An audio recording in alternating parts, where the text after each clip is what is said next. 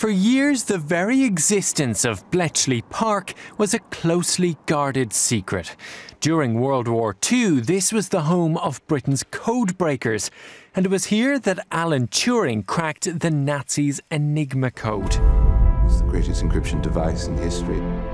The Germans use it for all major communications. Today, thanks in large part to his work, Bletchley is famous around the world.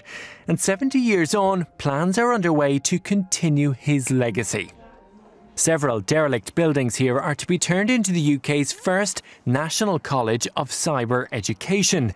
The new school for 16 to 18-year-olds will take in 100 students in its first year. Bletchley Park, we felt, was a natural home for a cybersecurity college because it's building on the innovation and the work that took place in the Second World War, bringing it up to date and making it relevant again.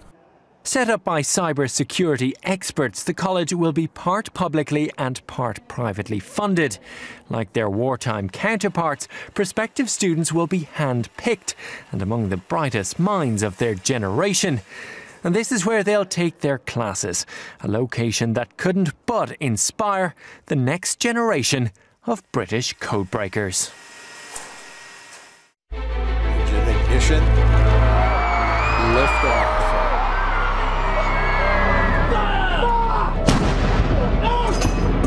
If you don't represent women in politics,